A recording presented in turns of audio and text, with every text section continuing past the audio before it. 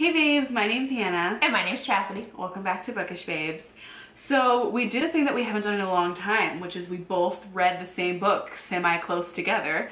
So we wanted to talk about it and do a book babble on it. The book is called Mother May I by Joshilyn Jackson. This was recommended to me by you, and it was recommended to you by Jess, correct? Nope, other way around. Oh, you read it and then recommended it to Jess? Taryn Fisher talked about it. Nope. Okay, where'd you read it? Taryn Fisher has talked about this book though. She did, yeah. But she talked about it after I read it. Yeah. I don't remember. Okay, it was just one that you happened to pick up? Yeah. Okay. It was... I don't remember. I think I got an advanced reader of it. I don't remember. I'm pretty sure I got an advanced reader from NetGalley though. So thank you, NetGalley. Yeah, shout out to NetGalley. There were very few points in this book where I knew what was coming next, which I always appreciate because I feel like I read a lot of books like this, or I have read a lot of books like this, and so a lot of times I can see. And there were a few things that I saw. But let me just start this off by saying that this is going to be full of spoilers. We're going to talk about all the parts in the book. So if you at all feel like you want to read this book, we both recommend it. Go read it and then come back and listen to our chat and chat along with us in the comments and let us know what you thought too. You have been warned. Yes. This is your time to exit. If you watch this video, you may as well not even read the book because we're just going to spoil everything. Yes. So I was really drawn in by the title. I remember that. Like the Mother May I. I was initially kind of turned off when I read the synopsis because I obviously, with the mention of the witch, thought that it was going to be like supernatural, which I do like supernatural books. It just wasn't what I was in the mood for at the time. I never read the synopsis. I do. I'm bad like that. You're so good with that. Yeah. No, you're so good with that. People do all the time. No, but sometimes I wish that I wouldn't, especially times like this, because the synopsis did not at all do a good job of explaining what the book was going to be about. No, so like, I never read them. so like that's why the synopsis was like, I was like, I could have just skipped it because it's not supernatural at all. The mention of the witch is really not relevant to the story. It's not. I think it's just because she calls her a witch. Initially, yeah. Initially, but then it's never mentioned again once she realizes that she's an old lady. True.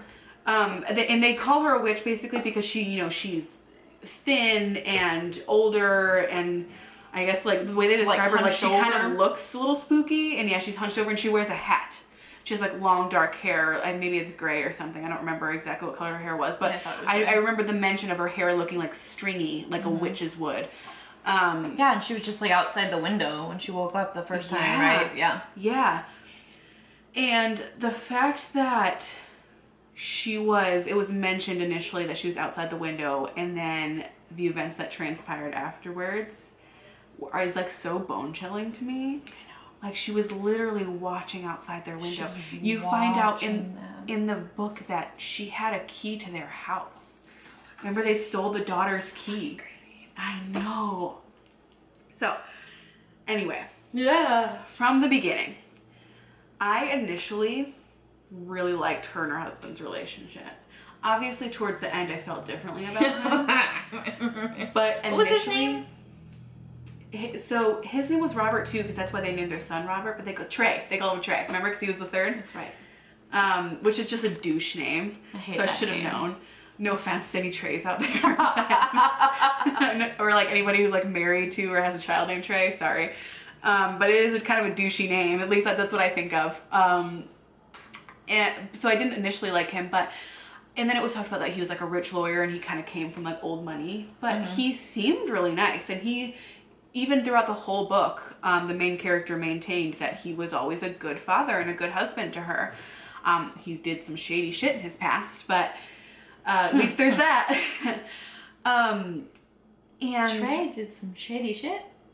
No. Not Trey. No. I also really appreciated the way that the narrator talked about her kids, because it wasn't like all sunshine and roses, which I liked. I feel like sometimes when narrators mention their children, it's like, oh, they're perfect and they're the light of my life. Like, she was a mother and she was in like the trenches of motherhood, and you could definitely tell when you read it. Yeah. She was talking about, how she was like exhausted and how she felt about her body after having kids, and about how she wasn't connecting with some of her kids. Yeah. The same way. Yeah, it was interesting to read, but it was realistic. Yeah. But it wasn't like like some of the other thrillers that I've read where like the mothers are unhinged and they just hate their children. Like she loved her kids, but there was definitely that disconnect with some of the emotions that I feel like are typically portrayed with motherhood. Yeah. No, so, I think she did a really good job with that. Yes. It was very real. Yeah. For sure. I also think she did a really good job with the panic. Like oh my God. The feelings of the mother after the initial like missing child. And like the snatch. Yeah. Like, oh my God. And how even though she was so panicked about her one child, she was still definitely a mother towards her other child. So like in the moment of panic, she still had to obviously be a mom. Make arrangements for her other children. Yeah.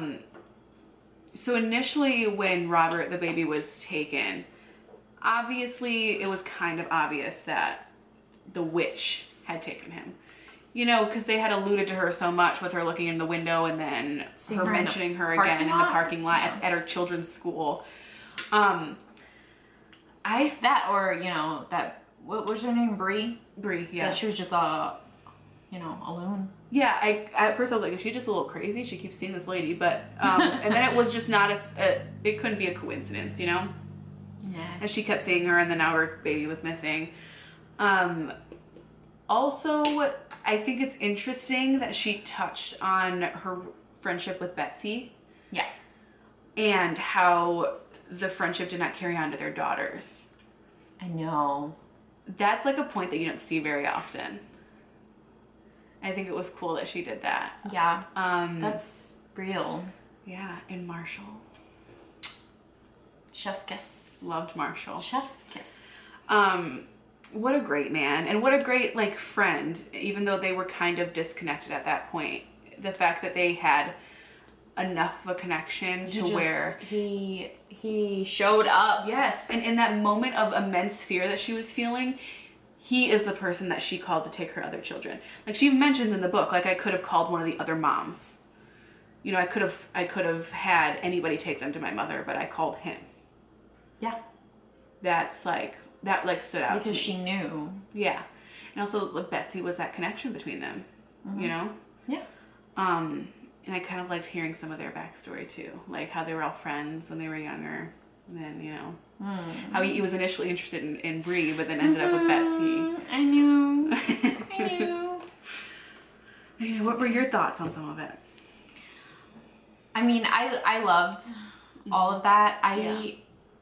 I loved the connection between Bree and Marshall probably the most. It was so necessary to the story. Yeah, I really thought that it was very necessary to the story. Yeah. I loved their history, and then I loved that she turned to him in that instant, and then his reaction was to like be there fully and to like immerse himself so much more into it. I also liked the other chick. Yeah, Gabriella or Gabrielle. Yeah. Loved her. She really kind of was like, all right, I'm gonna ride with y'all, I guess. Yeah, I guess I'm coming with. Yeah, she made herself definitely like an accessory to the crime that was committed. Did. She was like, I'm in. What are we doing? She was along for the ride anyway. What do we gotta do next? Yeah. And I was like, I would have got the fuck out of there, but okay. That was kind of interesting and like initially weird to me that she went from like, okay, I can't tell anybody that I did this, to like realizing that she killed a man and being like, so this is what I did. You know, like I feel like I would go home and not tell anybody. Right. Right.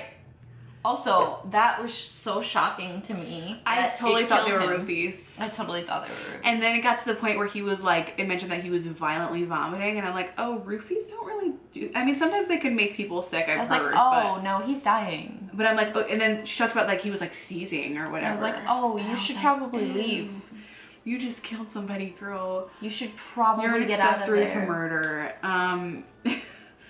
Yeah, and then I thought the whole thing was funny because she was just waiting for her lift. You know? Yeah. Like it was something so normal that she was like waiting for her ride share. That's what was going on. It wasn't like she like stayed around to watch what happened. She's like, damn, my lift's not here. I gotta watch this guy die after I poisoned him. My ride's not here yet. My ride's not here yet. I guess I'll just watch. Can we talk about the fact that this kind of all felt a little melodramatic though, on the mother's part? Yeah. Like I get it, she was dying, she wants justice for her daughter, But like taking another woman's child and killing them. Yeah, you're a little bit of a Looney Tune. Yeah. Like when she mentioned that she had killed that other child. Dude. So sad. And like, what the fuck? Like, I get that a horrible thing happened to her daughter. I get it, okay? Oh, seriously, that little boy had nothing to do with it. The little boy didn't do it. The little boy didn't do it. And really who you're punishing, and I don't want to like make this generalization, but men, I hate making this generalization, but really if you're killing a child, the person who you're torturing the most is that child's mother. Not saying that dads can't love their children as much as mothers do. I'm just saying that women are wired differently. And there's definitely just more of that connection. There just is. And so, and you saw that with that other child, Jeff. Remember, like, the lady hated how his name was spelled. But like she with kept the other saying it over. Geoff. It's so not funny. I but know. For real. She's like, I took him and his name was stupid and it killed him. And I was like, oh shit. But like, you could see Jeff's parents. The mother went unfucking hinged. Unhinged. Completely. And the father was like sad, but he was still himself. The mother was not functional anymore. Like that's how, and so I just thought the whole thing was ironic. Like if you wanted to really torture these men, I feel like there was better ways to get back at them. Torture them. Yeah, than to like take away and poison kill a child. each and every one of the men. Right. Because involved really and not take children and not harm the women because the women and the children are innocent. Why don't you go after the fucking men? Yeah, and the only reason she went after, what was his name, Spencer, was because he didn't have any children, and he was so narcissistic. The only person he loved was himself, and so that's why she killed him, but didn't kill the other two men and wanted to like take their children. It made no sense. But that's just torturing the children and the women the most. Like it's not torturing them the most. So I don't. Yeah, she was just a fucking Looney Tune. Yeah. I mean, I'm guessing she lost her mind because, because her daughter died. Yeah. That was like definitely a revelation that I wasn't expecting. I didn't expect the daughter to be dead.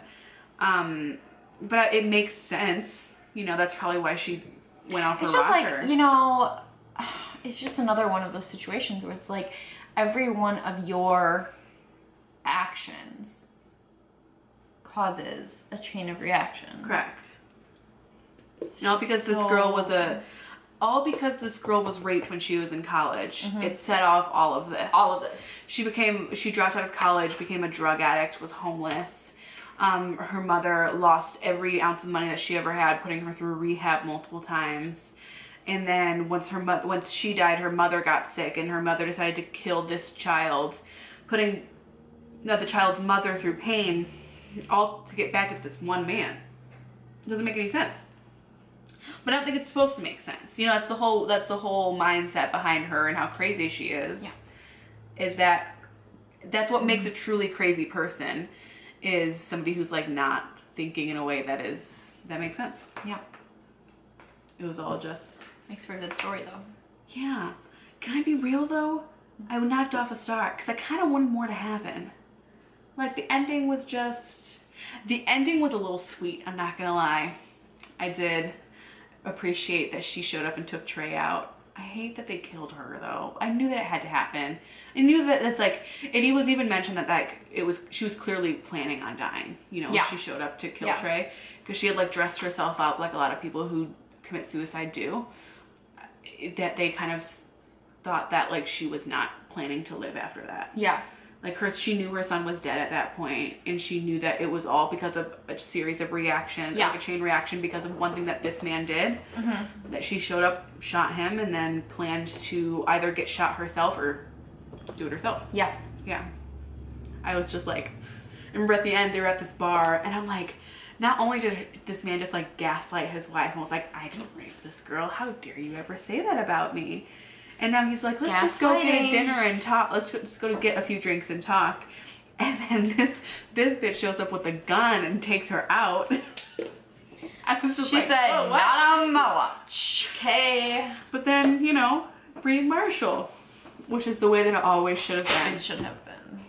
It's a shame that all this had to happen for that to happen. But like Betsy had to die, you know. But things have a way of working out the way they're supposed to. I guess. It's a really fucked up way. Really fucked up way, but it happened. Yeah. I mean, yeah, but it was quite a ride. It really was. So I was telling her the only reason I knocked off a star was A, because I do wish there was more of like that. It was a thriller, not a psychological thriller. If that makes sense. Mm-hmm. Yeah. I was expecting more of a psychological thriller. Maybe that's on me. Also, I guessed some of the things that happened. Like once it was kind of revealed that these men had done something to this woman's daughter, I was like, oh, they raped her. Like I kind of knew at that point that they had raped her. So I wasn't surprised by that revelation with the pictures. Another thing I was not surprised by was the fact that she had Robert close by to where they were meeting, you know? Mm-hmm. When they initially met in that area, yeah, that she had Robert really close by and like hooked up to a detonator or something. Like she was gonna blow the baby up. I was like, oh my God. She was gonna blow the fucking baby up. Yeah. So I do think that all of it literally, that was so nerve-wracking. Like when Marshall said, he was like, oh, and then the baby's foot kicked out and like he like touched the explosive. I was like, oh my God, he's like right next to an explosive? Wait, what? I was literally having heart palpitations the entire time reading that. Because oh my God, I can't even read that kind of stuff. And if I'm watching a movie and there's something like that with the baby, I'm out. I cannot handle anything that happens with children. I can't. No, I don't even like kids, but like that was a lot. No. I can't do it. And that was wild to me that she was just gonna blow the baby up anyway. And I also thought it was weird that like the lady and Coral was her name, right? Coral, something like that. And Bree like had like this weird connection. You know what I mean? Like when they're talking on the phone. Yeah. Like they kind of liked each other. Even though like it was a weird situation. It was weird. But I thought it was weird that, and like kind of almost out of character, that Coral was still gonna hurt Robert anyway. You know, she lost her child and she had a connection with Bree over the fact that their like, you know, pasts were kind of similar.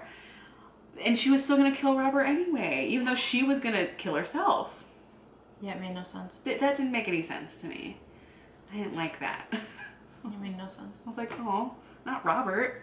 Leave Robert out of this. Ridiculous. Like she did everything you asked her to do. She killed that guy. She showed up. She met you. Yeah, what more do you want from me? Yeah, like, and then you're gonna kill her baby anyway? It's because she's crazy. Yeah. I mean, I guess I probably shouldn't try to make it make sense. No. Maybe it just means my brain is right. If I don't think it makes sense. You're not a psychopath? Yeah. I'm not gonna kill a baby. I'm not gonna kidnap and kill a baby. Yeah. I mean, that's probably a safe bet. Yeah. But I just thought the whole thing with her like killing children to get back at the men didn't make all that much sense. But she is a woman and she is a mother. And so I think that that's why she thought that was the best way to get back at them. Because that's the way that you could hurt her. You know, is like when something happened to her child, that was the worst thing ever. So she's like, oh, if I do something to their children, it's going to be the worst thing ever. But that those men were not good men, and so they weren't like that. Exactly. So, and all they ended up doing was hurting the mothers in the long run. Which is exactly what happened to her. It's like she did to them what was done to her. Which made no sense because you don't want to hurt the women. You should have just killed the men. Just poison the men. Just take them out. Just kill all the men. men. They were rapists. Just take them out. Even the one that took the pictures, he was still an accessory. Of course he was. Yeah. Kill the men. Anyway, kill the men. That's the what we want you to get from this video. That's what you need to take away from what we took away from this book is that you need to actually kill the men. Yeah. Is there anything that you would like to add? I don't think so. I think you've got it pretty covered. Yeah. Kill the men. Kill the men. Not the children or the women. Yeah. They were not at fault here. No, they didn't even meet these men till well after it happened. I know. I thought that was so weird. Bring all the problems. But I think that was the whole point of the book. Was that she was so like blinded in her grief that she ended up doing to other women the exact thing that was done to her. And not really accomplishing her overall goal to like punish the men. You know who did accomplish the goal? That crazy mom who showed up and shot him. Yeah. She accomplished your goal. So Yeah. don't worry about it, queen. She did. She did. She shot her husband and Bree's husband, so she did the dirty work for you. She did. She's the one you should have called, not Bree. Yeah, she took care of all of it. Yeah, she's she like, said, don't even worry about you, it. and Yeah. fuck you, and I'm done. Yeah. She really did. She did some queen shit right there. Can we talk about how at the end, though, when, I can't remember her name, when the crazy mom showed up, the mother of the dead child, how she thought it was the daughter. Do you remember that? Yes. Why was that? Do we think that means something? How she thought it was the daughter, but she's like, that doesn't make sense for it to be the daughter, because the daughter would, like, is A, dead, and B, would be, like, in her 50s at this point. And it was addicted to meth, so would look much older than that. And this woman was in her 20s, and so she's like, oh, and then she realizes it's the mom. Like, the mom that lost the child. Yeah, I don't know why that. I don't know. Maybe it's just, like, the trauma, like, she was kind of looping everybody together. Yeah. Probably just a trauma reaction. And maybe it's, like, oh my god, she showed up in a white dress, which is, like, symbolism for the meth addict daughter. Yeah. Because, you know, her mom always said, like, your virginity is like a white dress. So, ugh, I didn't like those undertones either, but anyway. Anyway, it was quite a ride. Yeah. It's a good book. You should read it. I do also feel like I need to point out that the mother is a little bit to blame for how her daughter turned out to be a meth addict, because she was, I think it all kind of boiled down to the fact that she was so ashamed that she had given her body to somebody, even if it was unwillingly, that she felt like she couldn't turn to her mother, and she turned to drugs instead. And so that's why purity culture is dangerous. That's what I want you to get from this. Kill the men, and purity culture is dangerous. Anyway, thanks for watching. Okay, that's all I have. If you on that also read this, I'm really curious to know what your thoughts were. I really, really would like to know. Please let us know down below. Please let us know. Yeah. What? That's it. That's it. So comment down below if you've read this and let us know. Like and subscribe and hit that notification bell so you know when we post next. Bye.